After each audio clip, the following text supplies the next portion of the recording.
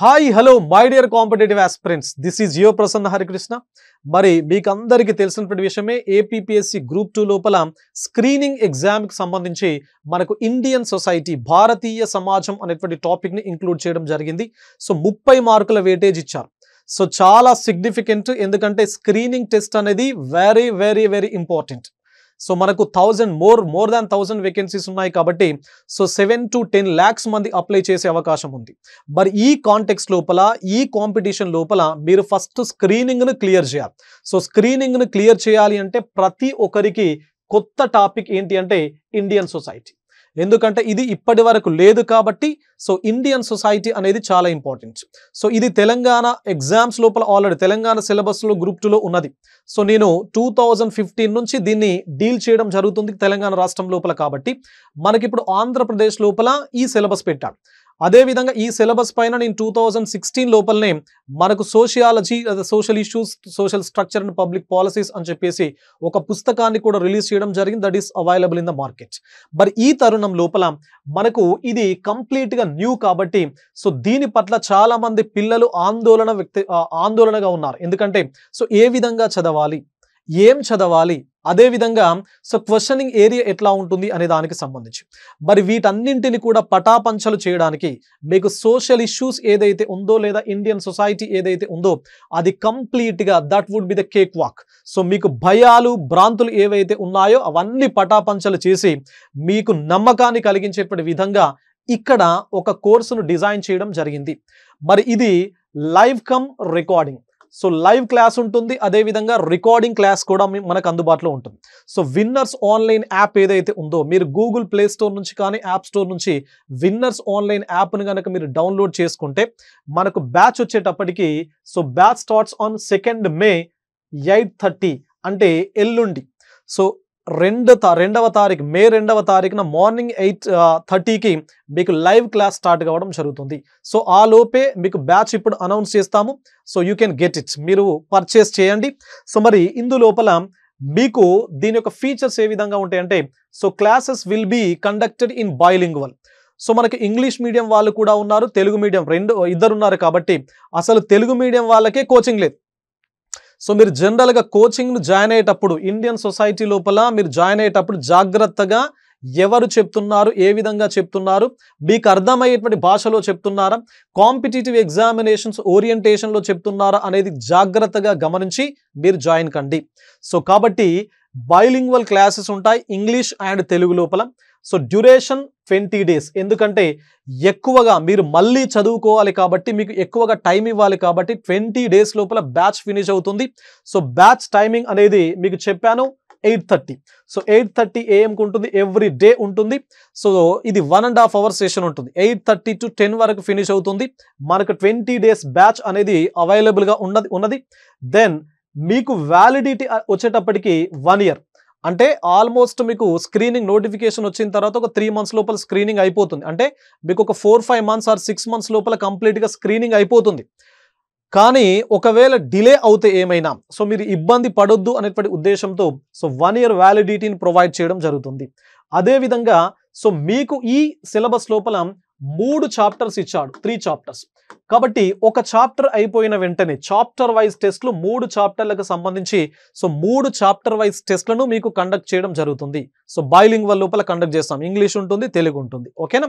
So కాబట్టి జాగ్రత్తగా మీరు ఎట్టి పరిస్థితుల లోపల డిలే చేయకుండా మీ ఫ్రెండ్స్ అందరికీ కూడా ఎవరైతే గ్రూప్ 2 ప్రిపేర్ కావడం జరుగుతుందో APPSCకి సంబంధించి వాళ్ళందరికీ కూడా మీరు ఇన్ఫార్మ్ చేయండి, ఈ వీడియోను షేర్ చేయండి. సో ఈ క్లాసెస్ ఏవైతే ఉన్నాయో ఇప్పుడు మీకు ఆన్ లోపల ఉంటాయి. సో మీకు ఒక శాంపుల్ డెమో కూడా దీనికి అటాచ్ చేస్తున్నాం. ఆ శాంపుల్ కాపీ ఏదైతే ఉందో, శాంపుల్ టాపిక్ ఏదైతే ఉందో so that's the features of Indian society అని చెప్పేసి భారత సమాజం యొక్క లక్షణాలు ఏ విధంగా ఉంటాయి జస్ట్ ఒక ఇంట్రొడక్షన్ మీకు ఇక్కడ అటాచ్ చేస్తున్నాను, మీరు చూడండి. సో చూసి ఇమీడియట్గా జాయిన్ అయ్యండి, టైం వేస్ట్ 80% లోపల చేసుకోకండి. Right? So all the best. Hi hello my dear competitive aspirants, this is your Prasanna Harikrishna.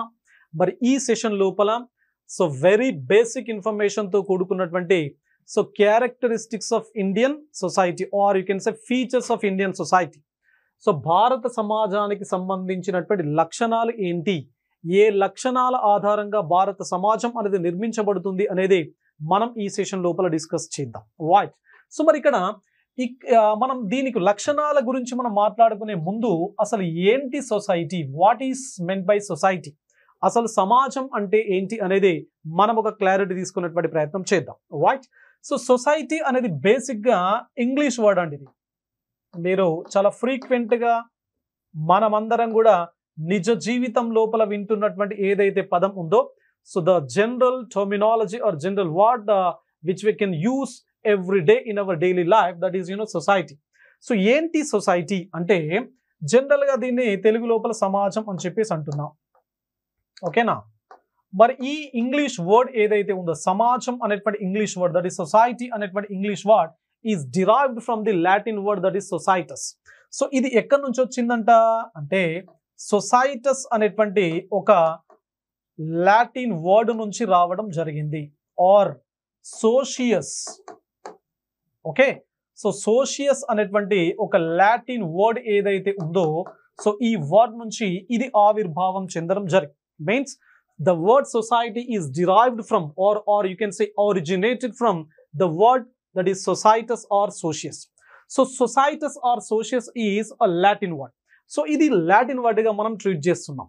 మరి ఏంటి ఈ సొసైటస్ ఆర్ సోషియస్ అనేటువంటి లాటిన్ పదానికి అర్థం అంటే, so it means brother are you can say friend.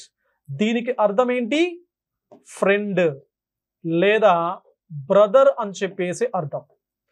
అంటే స్నేహితుడు కానీ లేదా సోదరుడు అనేటువంటి అర్థాన్ని ఇచ్చేటువంటి పదం ఏంటి? Societas are సోషియస్. అంటే అర్థం ఏంటి? సమాజం లోపల ఉండేటువంటి చాలా మంది వ్యక్తులు ఎవరైతే ఉన్నారో వాళ్ళందరి మధ్య లోపల ఎట్లాంటి రిలేషన్స్ ఉండాలి, ఎట్లాంటి సంబంధ బాంధవ్యాలు ఉండాలి అని చెప్పేసి ఈ లాటిన్ వర్డ్ మనకు ఒక ఇన్ఫర్మేషన్, ఒక క్లారిటీ ఇవ్వడం జరుగుతూ ఉన్నది. అంటే ఫ్రెండ్స్ మాదిరిగా ఉండాలి లేదా బ్రదర్స్ మాదిరిగా ఉండాలి అనేది చెప్పడం జరుగుతుంది సమాజం లోపల ఉన్నటువంటి అందరి మధ్య లోపల ఉండేటువంటి సంబంధాలు. కాబట్టి ఈ సొసైటీ అనేటువంటి వర్డ్ ఇక్కడ నుంచి రావడం జరిగింది. ఇది చాలా చాలా ఇంపార్టెంట్. గతంలో చాలా ఎగ్జామ్స్ లోపల మనకు దీనిపైన ప్రశ్న రావడం జరిగింది. ఏ రకంగా అడగడం జరిగింది అంటే సొసైటీ అనేటువంటి పదం ఏ పదం నుంచి ఆవిర్భావం చెందింది అనేటువంటి ప్రశ్న. Society is derived or society is originated from a Latin word that is societas or you can say socius. మరి ఏంటి సోషియస్ లేదా సొసైటస్ అనేటువంటి పదానికి అర్థం అంటే societas means a brother are you can say friend. Okay. ఇది దీని యొక్క లిటరల్ మీనింగ్ గా మీరు గుర్తుపెట్టుకునేటువంటి ప్రయత్నం చేయండి. రైట్. మరి ఇక్కడ మనం ఏ విధంగా డిఫైన్ చేయడం జరుగుతుంది సొసైటీని? So how do we define society? So దీన్ని ఏ విధంగా మనం నిర్వచిస్తాము అంటే there are different kinds of definitions which are available. చాలా రకాల శాస్త్రవేత్తలు, చాలా రకాల సోషియాలజిస్టులు, అదేవిధంగా ఆంథ్రోపాలజిస్టులు చాలా రకాల డెఫినేషన్స్ ఇవ్వడం జరిగింది మనకి. బట్ మనకు అంటే కామన్ డెఫినేషన్ సొసైటీకి సంబంధించి మనం ఏ విధంగా చెప్పొచ్చు అంటే గుర్తుపెట్టుకోండి, ఇవి చాలా చాలా ఇంపార్టెంట్.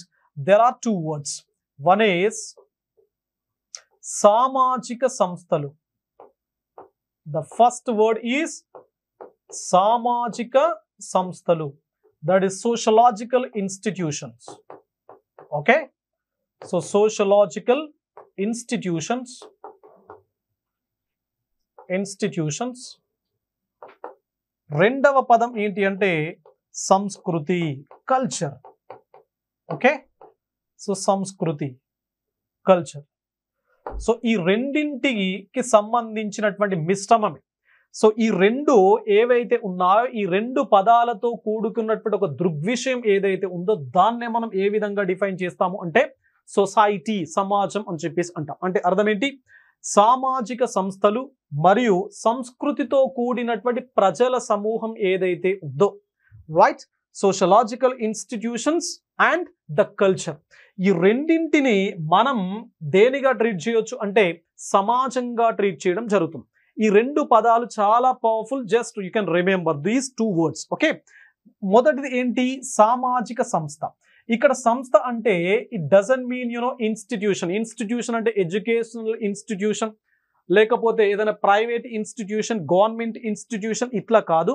ఇది ఏ సంస్థ అన్నట? ఇది సామాజిక సంస్థ. మరి సామాజిక సంస్థ అని చెప్పేసి ఎవరిని అంటాం మనము? ఇక్కడ మనకు సొసైటీ కాంటెక్స్ట్ లోపల లేదా సమాజం కాంటెక్స్ట్ లోపల సామాజిక సంస్థకు బెస్ట్ ఎగ్జాంపుల్ ఎవరు? Who are the best examples for sociological institutions? సామాజిక సంస్థలు అని చెప్పేసి ఎవరిని అంటాము అనేటువంటి క్లారిటీ తప్పనిసరిగా మీకు ఉండాలి. సో ఎవరిని అంటాము అంటే కాస్ట్, కులం. సో కులము అనేది ఒక సామాజిక సంస్థ. ఎందుకంటే this is a fundamental unit of present Indian society. So ప్రస్తుత భారత సమాజం యొక్క ఫండమెంటల్ యూనిట్గా దీన్ని ప్రస్తుతం పరిగణించడం జరుగుతుంది. సో డాక్టర్ బిఆర్ అంబేద్కర్ కూడా so this is regarded as a fundamental యూనిట్గా ట్రీట్ చేయడం జరిగింది. కానీ గతంలో చాలా మంది ఏమన్నారు అంటే రిలీజియన్ ఫండమెంటల్ యూనిట్ అని చెప్పేసి అన్నారు. సో వర్ణ సిస్టమ్ ఫండమెంటల్ యూనిట్ అని చెప్పేసి అన్నారు. But doctor BR Ambedkar says that cost is the fundamental unit of Indian society. ఇది ఒకటి. మరి ఇది భారత సమాజం లోపల చాలా ముఖ్యమైనటువంటి అంశము కాబట్టి సో దీన్ని మనం దేనికి బెస్ట్ ఎగ్జాంపుల్గా ట్రీట్ చేస్తున్నాము అంటే సామాజిక సంస్థకు బెస్ట్ ఎగ్జాంపుల్గా మనం ట్రీట్ చేస్తున్నాం. నెంబర్ 1. నెంబర్ 2 ఈజ్ ఫ్యామిలీ, కుటుంబం. అంటే కుటుంబము కూడా ఒక సంస్థ. So family is another example for sociological institution. Number 3 మూడవది ఏంటి అంటే బంధుత్వము. ఓకే, సో కిన్షిప్ అని చెప్పేసి అంటాం. సో బంధుత్వం, kinship is another example for sociological institution. Marriage, so వివాహం. సో మ్యారేజ్ ను కూడా మనం ఏ విధంగా ట్రీట్ చేయడం జరుగుతూ ఉంటుంది అంటే సామాజిక సంస్థకు బెస్ట్ ఎగ్జాంపుల్ గా మనం ట్రీట్ చేయడం జరుగుతుంది. Religion is another example. ఇట్లా చెప్పుకుంటూ వెళ్తే చాలా రకాల ఇన్స్టిట్యూషన్ అంటే మళ్ళీ మనం చూసేటువంటి ఇన్స్టిట్యూషన్స్ కాదు.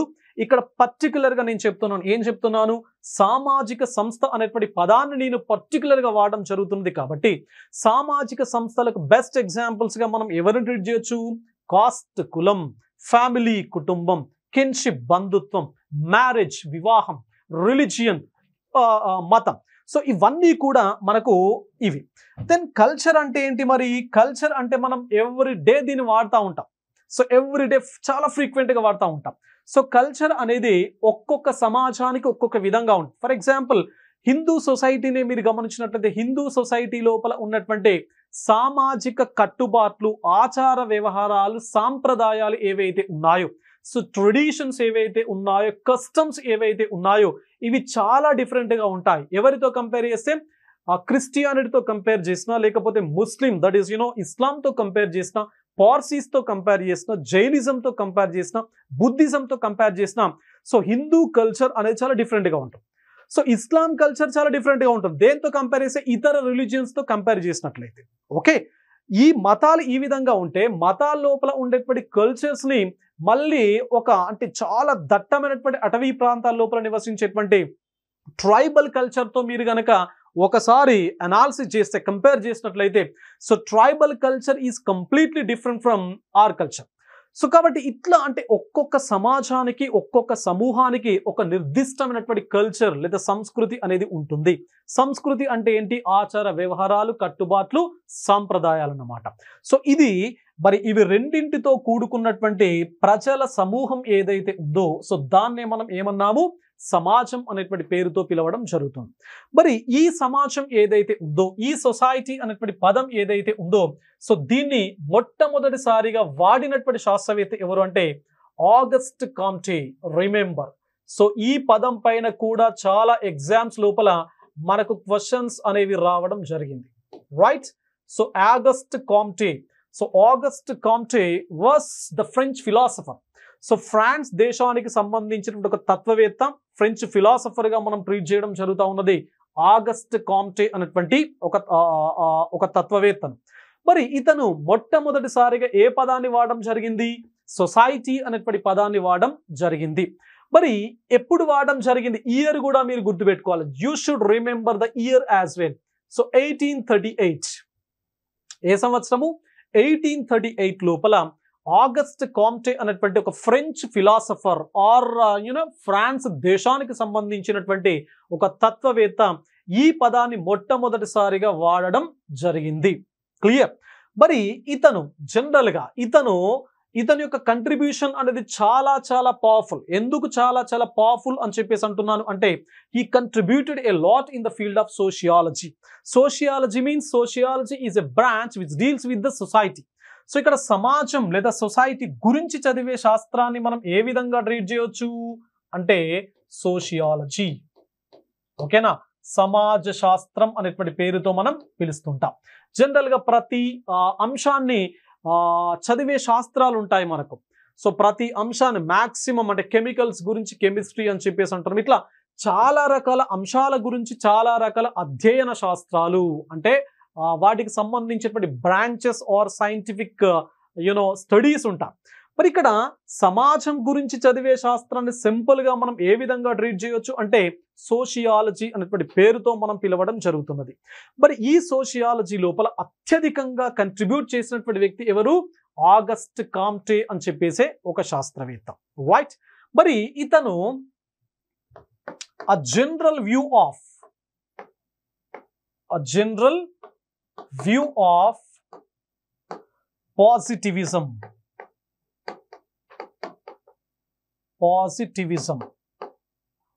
Okay, so a general view of positivism అనేటువంటి ఒక పుస్తకాన్ని రాయడం జరిగింది. దీని లోపల కంప్లీట్ గా సొసైటీకి సంబంధించినటువంటి ఇన్ఫర్మేషన్ ను ఇవ్వడం జరిగింది. అదే విధంగా the course of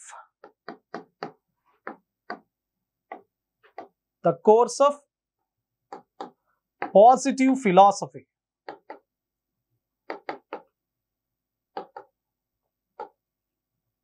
the course of positive philosophy అనేటువంటి పుస్తకాన్ని కూడా ఇతను రాయడం జరిగింది.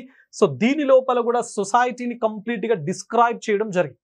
అంటే ఈ రెండు పుస్తకాలతో పాటు ఇంకా ఏం చెప్పాడు ఇతను అంటే, ఏదైనా ఒక ప్రదేశం లోపల అంటే ఏదైనా తీసుకోండి, దేశం కావచ్చు, ప్రాంతం కావచ్చు, ఏదైనా కావచ్చు, ఒక ప్రదేశం లోపల సొసైటీ బిల్డ్ కావాలి అంటే, సమాజం నిర్మించబడాలి అంటే 3 రకాల దశల ద్వారా మాత్రమే ఒక ప్రదేశం లోపల లేదా ఒక వ్యవస్థ లోపల సమాజం నిర్మించబడుతుంది అని చెప్పేసి ఒక వ్యూను ఇతను తీసుకురావడం జరిగింది.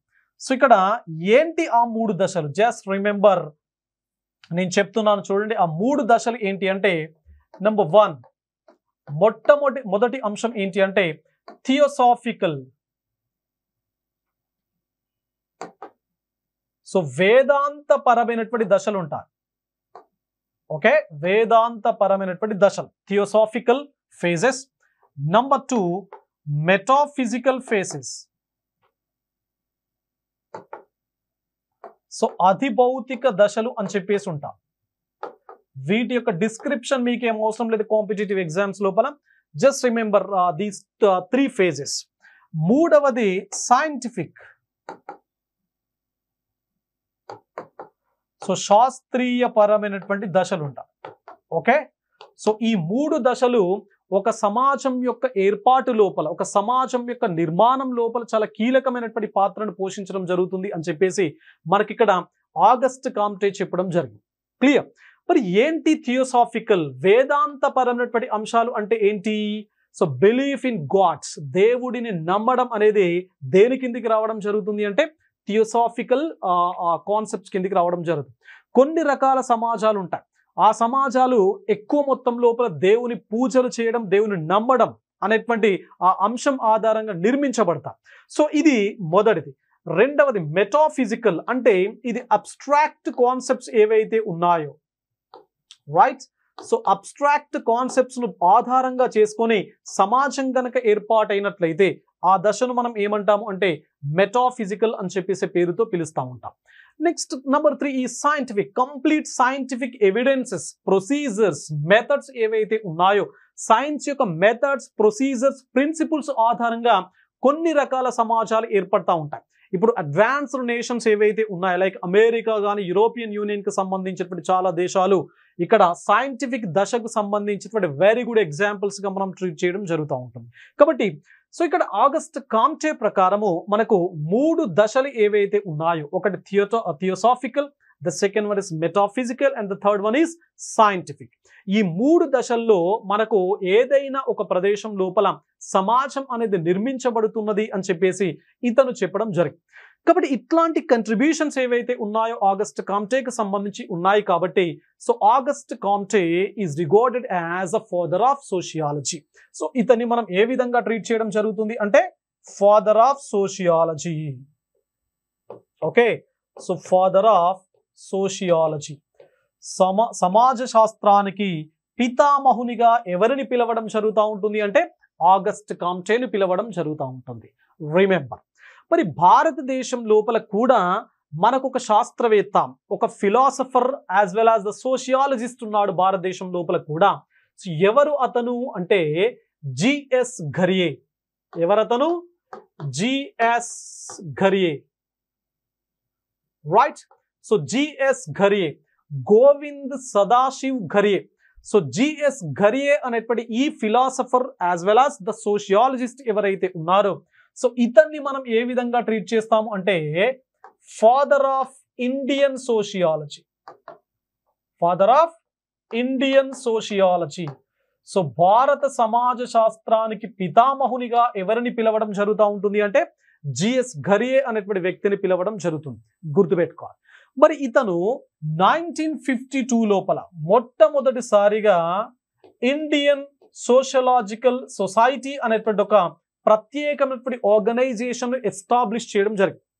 అంటే భారతదేశం లోపల సమాజ శాస్త్రం లోపల అత్యధిక మొత్తం లోపల రీసెర్చ్ చేయడానికి, సమాజ శాస్త్రానికి సంబంధించినటువంటి కాన్సెప్ట్స్ను ప్రజలకు అర్థం చేయించేటువంటి ప్రయత్నంలో భాగంగా 1952 లోపల he established an institution called Indian Sociological Society and he acted as or he worked as an editor for Sociological Bulletin. So ఇతను సోషలాజికల్ బులెటిన్ అని చెప్పేసి ఒక జర్నల్ ఉంటుంది. ఓకేనా? సో సోషలాజికల్ బులెటిన్ అనేటువంటి ఈ జర్నల్ ఏదైతే ఉందో సో దీనికి ఎడిటర్గా కూడా పనిచేయడం జరిగింది. ఎవరు? GS Ghurye, that is Govind Sadashiv Ghurye.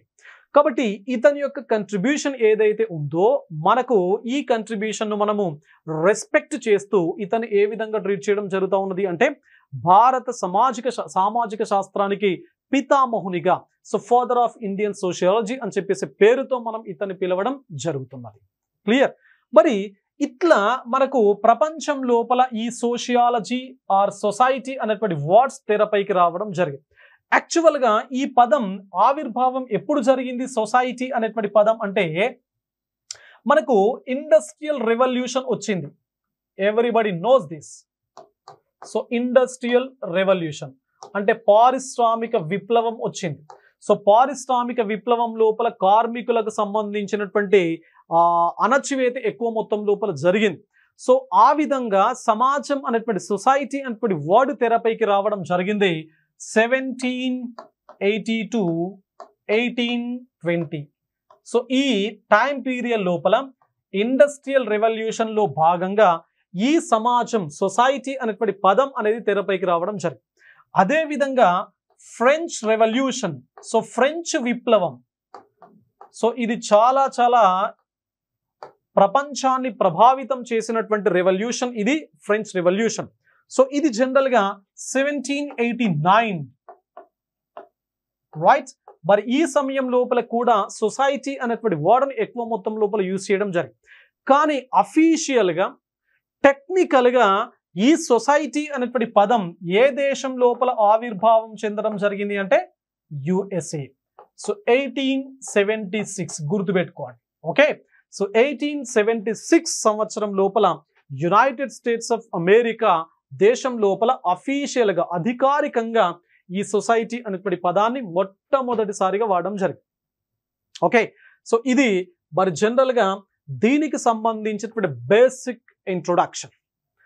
మరి ఈ సొసైటీ పైన ఇంతకుముందే నేను చెప్పాను, సొసైటీ పైన చాలా రకాల we have lot many definitions to the society. But కొన్ని రకాల డెఫినేషన్స్ మనకు కాంపిటేటివ్ ఎగ్జామినేషన్స్ లోపల చాలా చాలా ఇంపార్టెంట్. మనకు ఒక 4 డెఫినేషన్స్ ఉన్నాయి. So professor right, professor Giddings, professor MacIver and లేపియా. So ఈ నలుగురు ఇచ్చినటువంటి definitions లేపియా, MacIver, rights and Giddings. Okay, మరి ఈ 4 డెఫినేషన్స్ మీకు ఇక్కడ డిస్ప్లే చేస్తున్నాను. జస్ట్ హ్యావ్ ఎ లుక్, ఒకసారి మీరు గమనించండి. రైట్. సో ఇక్కడ ఇది కంప్లీట్గా డెఫినేషన్ మనం we should remember it as it is. So దీన్ని యాజ్ ఇట్ ఈస్గా మనం గుర్తుపెట్టుకోవాల్సిందే కాబట్టి నేను దాన్ని యాజ్ ఇట్ ఈస్గా ఇక్కడ డెపిక్ట్ చేయడం జరిగింది అనేటువంటి విషయాన్ని మీరు గుర్తుపెట్టుకోండి.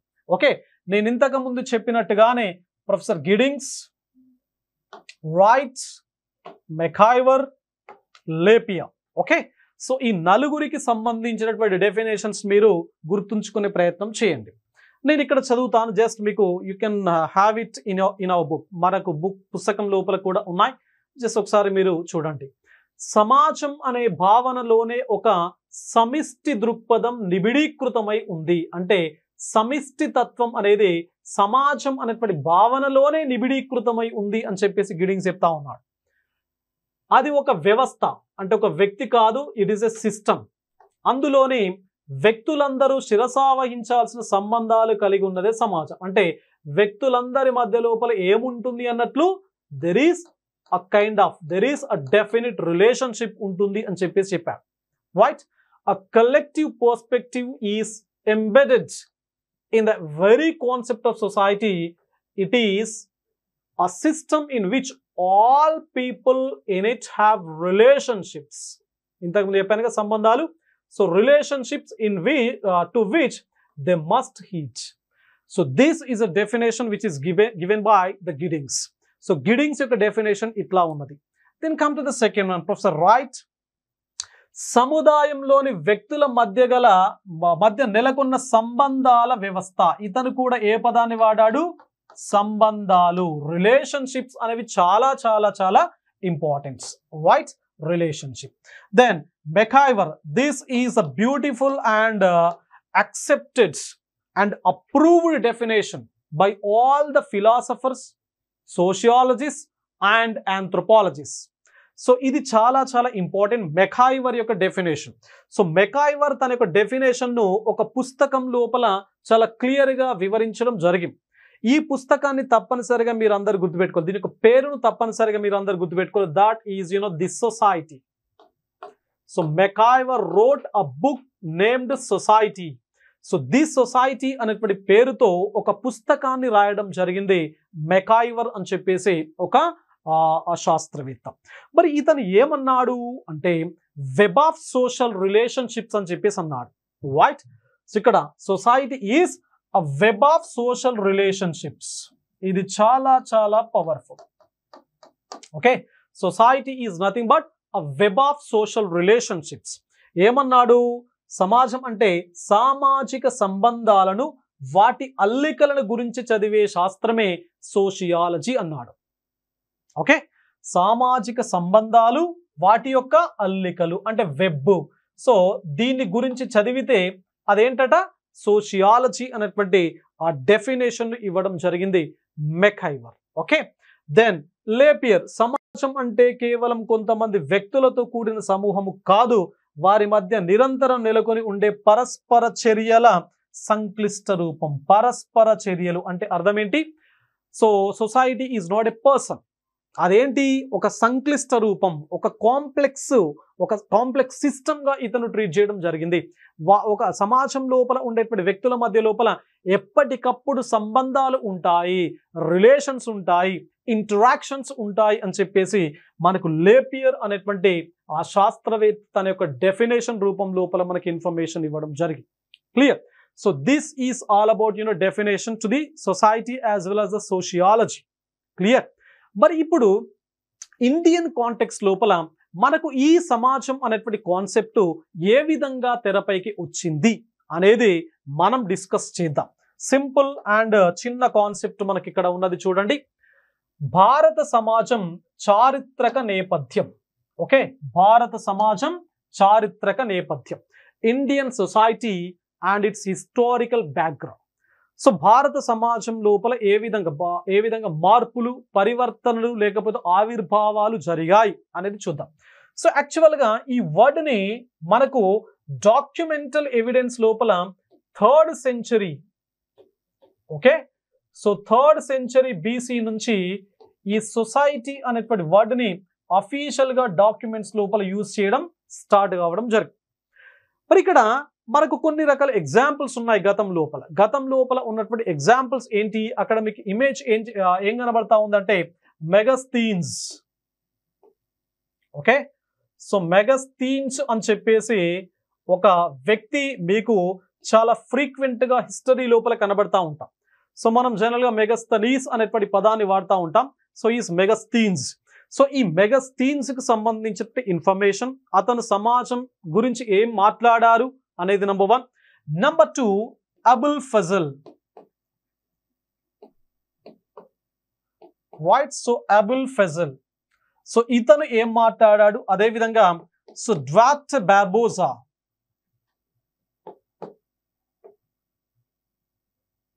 Okay, so డ్వాట్ Barbosa. So these 3 names, మెగాస్థీన్స్ number 1, Abul Fazal number 2, number 3 is డ్వాట్ Barbosa. మరి ఈ ముగ్గురు భారత సమాజం గురించి ఎట్లాంటి ఇన్ఫర్మేషన్ మనకి ఇవ్వడం జరిగింది అనేది మనకు కాంపిటేటివ్ ఎగ్జామ్స్ లోపల ఇంపార్టెంట్. ఎందుకంటే ఈ ముగ్గురి గురించి తెలుగు అకాడమీ లోపల కూడా కొంచెం క్లియర్ కట్గా ఇన్ఫర్మేషన్ ఇవ్వడం జరిగింది కాబట్టి మనము వీరికి సంబంధించినటువంటి ఇన్ఫర్మేషన్ ఒకసారి చూద్దాం. మరి ఇక్కడ ఇది మీకు సోషియాలజీకే కాదు, సోషల్ ఇష్యూస్కే కాదు, హిస్టరీకి కూడా పనికొచ్చేటువంటి అంశం. చూడండి, సో మెగాస్థీన్స్ మరి ఇతను ఏమన్నాడు అని మీరు చూసినట్లయితే, he wrote a book named indica. ఇతను ఒక పుస్తకం రాయడం జరిగింది, దాని పేరు ఏంటి అంటే ఇండికా. సో ఇది చాలా ఎగ్జామ్స్ లోపల మనకు ప్రశ్నల రూపం లోపల రావడం జరుగుతూ ఉంటుంది indica. So Mauryan dynasty, Maurya సామ్రాజ్యానికి సంబంధించినటువంటి కంప్లీట్ ఇన్ఫర్మేషన్ మనకు ఈ పుస్తకం లోపల కనబడుతుంది. అదే విధంగా సో మెగాస్థీన్స్ ఇతను గ్రీక్ హిస్టోరియన్, ఇతను గ్రీక్ దేశానికి సంబంధించినటువంటి చరిత్రకారుడు ఇతను. So he visited India during Mauryan umpire. So Mauryan umpire period లోపల ఇతను భారతదేశం లోపలికి రావడం జరిగింది. సో వచ్చి ఈ పుస్తకం రాశాడు. మరి ఈ పుస్తకం ఏం చెప్తుంది అంటే, మౌర్య సామ్రాజ్యం లోపల ఉండేటువంటి సొసైటీ ఏదైతే ఉందో, లేదా ఓవరాల్గా ఇండియన్ సొసైటీ లోపల 7 క్లాసెస్,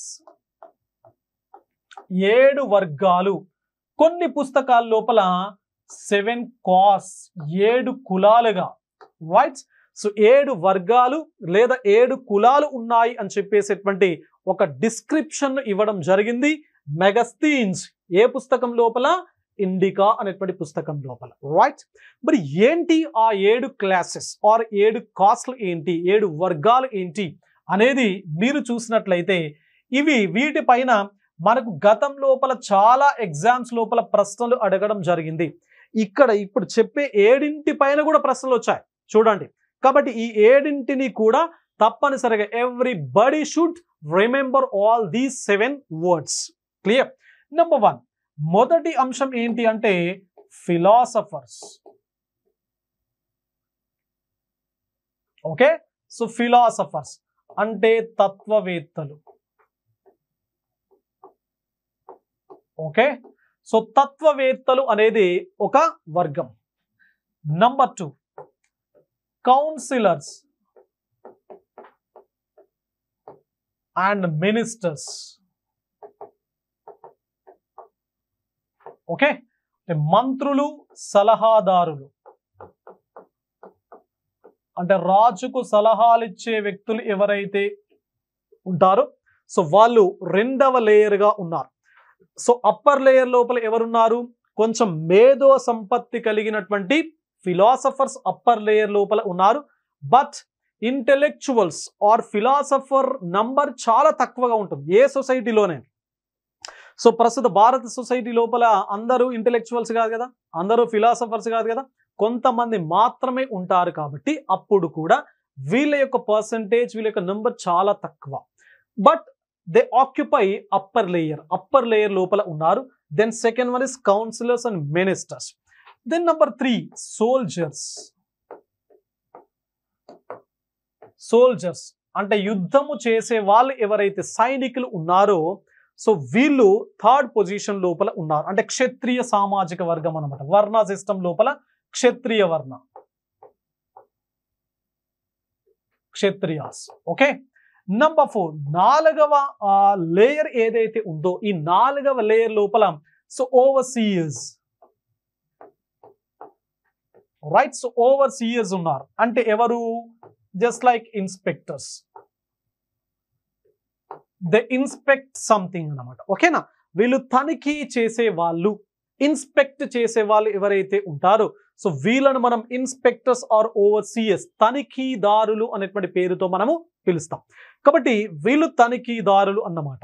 దెన్ నెంబర్ 5, 5వ వరుస లోపల 5th లేయర్ లోపల ఎవరున్నారు అంటే కల్టివేటర్స్. కల్టివేటర్స్ అంటే సాగుదారులు, లేదా బ్రాడర్ స్పెక్ట్రమ్ లోపల మనం ఎవరిని చెప్పుకోవచ్చు? వ్యవసాయదారులు. ఓకేనా? సో వ్యవసాయదారులు ఎవరైతే ఉన్నారో సో వీళ్ళు they occupy the 5th layer అన్నమాట. దెన్ నెంబర్ 6, 6వ లేయర్ ఏదైతే ఉందో ఇక్కడ artisans. So artisans and traders. Okay, so చేతి వృత్తుల వాళ్ళు మరియు వ్యాపారస్తులు. ఓకేనా? సో గ్రామీణ ప్రాంతాల లోపల వివిధ రకాల కళారూపాలను, ఆర్ట్ ఫామ్స్ ను అంటే అల్లికలు, కుట్లు, ఇట్లాంటి ఆర్టిజాన్స్ ఎవరైతే ఉన్నారో వీళ్ళు, అదే విధంగా వ్యాపారం చేసే వాళ్ళు ఎవరైతే ఉన్నారో, ట్రేడింగ్ కమ్యూనిటీ ఏదైతే ఉందో సో వీళ్ళు ఆ 6th పొజిషన్ లోపల ఉన్నారు. అంటే వీళ్ళను జనరల్ గా మనం ఏ విధంగా ట్రీట్ చేయొచ్చు అంటే వీళ్ళిద్దరిని వైశ్య సామాజిక వర్గం, దట్ ఈస్ అప్పటి కాలం లోపల వైశ్య వర్ణానికి బెస్ట్ ఎగ్జాంపుల్ గా మనం ట్రీట్ చేయొచ్చు. ఫిలాసఫర్స్ లోపల ఎక్కువ మొత్తం ఉన్నది బ్రాహ్మిన్ కమ్యూనిటీ కాబట్టి వర్ణ వ్యవస్థ లోపల these were the Brahmins, so these were the Kshatriyas, these were the Vaishyas. Then number 7, 7వ అంశం ఏంటి అంటే హర్డ్స్మన్. Okay, so హర్డ్స్మెన్ and hunters. Okay, so పశువుల మేత వాళ్ళు అంటే పశువులను ఒక ప్రదేశం నుంచి మరొక ప్రదేశానికి, గొర్రెలు మేకలను ఒక ప్రదేశం నుంచి మరొక ప్రదేశానికి తీసుకెళ్లి మేత కోసం తీసుకెళ్లే వ్యక్తుల ఏదైతే సమూహం ఉందో దట్ ఈస్ హర్డ్స్మన్ అని చెప్పేసి అంటున్నాం. దెన్ హంటర్స్, వేటగాళ్ళు, వేట ప్రధాన వృత్తిగా బ్రతికేటువంటి సామాజిక వర్గాలు ఏవైతే ఉన్నాయో సో వీళ్ళు కంప్లీట్ గా మనకు ఈ 7 రకాలుగా భారత సమాజం అనేది ఉన్నది అనేటువంటి ఇన్ఫర్మేషన్ మనకి ఇస్తున్నటువంటి పుస్తకం ఏది అంటే ఇండికా. ఎవరు రాశారు? మెగస్థీన్స్. క్లియర్? మరి ఈ 7 పైన మనకు గతం లోపల ప్రశ్నలు వచ్చా. సో ఈ క్రింది వాని లోపల మెగస్థీన్స్ పేర్కొన్నటువంటి సామాజిక వర్గం ఏంటి అని చెప్పేసి, లేదా ఇండికా లోపల తెలపనటువంటి సామాజిక వర్గం ఏంటి అని చెప్పేసి, లేదా Mauryan dynasty, the Mauryan umpire లోపల పేర్కొన్నటువంటి సామాజిక వర్గం ఏంటి అని చెప్పేసి. క్లియర్? సో ఇట్లా మీరు ఈ 7 కూడా తప్పనిసరిగా గుర్తుపెట్టుకునేటువంటి ప్రయత్నం చేయండి. Try to remember all the 7 words so which were mentioned in the book named Indica. Okay, then come to the second one, Abul Fazl. So Abul Fazl ఇతను కూడా ఒక పుస్తకం రాయడం జరిగింది. That book name is Ain-e-Akbar. ఇతను రాసిన పుస్తకం ఏంటి? So Ain-e-Akbari.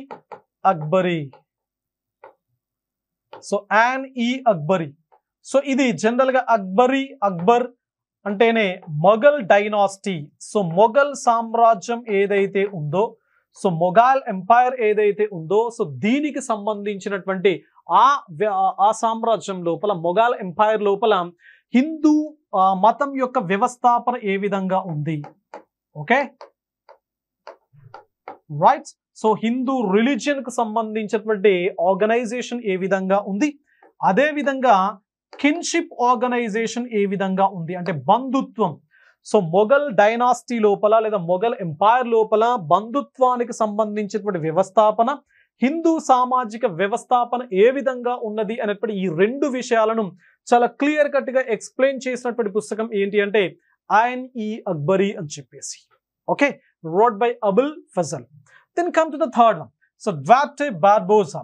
So Duarte Barbosa was a Portuguese writer. So ఇతను బేసిక్ గా పోర్చుగీస్ దేశానికి సంబంధించినటువంటి రచయిత, పోర్చుగీస్ రైటర్. మరి ఇతను ఏం చెప్పాడు అంటే భారత సమాజం యొక్క సాంస్కృతిక లక్షణాలను గురించి వివరించాడు. ఓకేనా? So cultural features. So cultural features of Indian society. సాంస్కృతిక లక్షణాలు ఏవైతే ఉన్నాయో భారత సమాజానికి సంబంధించి, అంటే ఎట్లాంటి సాంస్కృతిక లక్షణాల ఆధారంగా భారత సమాజం నిర్మించబడి ఉన్నది, భారతదేశం లోపల విభిన్న ప్రాంతాల లోపల ఎట్లాంటి సంస్కృతి అనేది ఉన్నది, కల్చర్ ఏ విధంగా ఉన్నది అనేటువంటి అంశంతో కూడినటువంటి కంప్లీట్ ఇన్ఫర్మేషన్ ఇచ్చినటువంటి వ్యక్తి ఎవరు అంటే సో మనకు డ్వార్ట్ బార్బోసా అనేటువంటి వ్యక్తి. కాబట్టి ఈ ముగ్గురు మనకు ఇండియన్ సొసైటీకి సంబంధించినటువంటి హిస్టారికల్ బ్యాక్గ్రౌండ్ లోపల మనము గుర్తుంచుకోవాల్సినటువంటి పర్సన్స్ అన్నమాట. Okay, so this is about introduction to the Indian society as well as the society. మరి రేపటి సెషన్ లోపల మనకు నెక్స్ట్ సెషన్ లోపల ఫీచర్స్ ఆఫ్ ఇండియన్ సొసైటీ, భారత సమాజం యొక్క లక్షణాలు ఎట్లా ఉంటాయి. సో వీ హ్యావ్ 9 ఫీచర్స్, మనకు 9 లక్షణాలు ఉన్నాయి భారత సమాజానికి సంబంధించి. మరి ఆ 9 లక్షణాలకు సంబంధించినటువంటి ఇన్ఫర్మేషన్ మనం నెక్స్ట్ సెషన్ లోపల డిస్కస్ చేద్దాం. Right, so thank you one and all.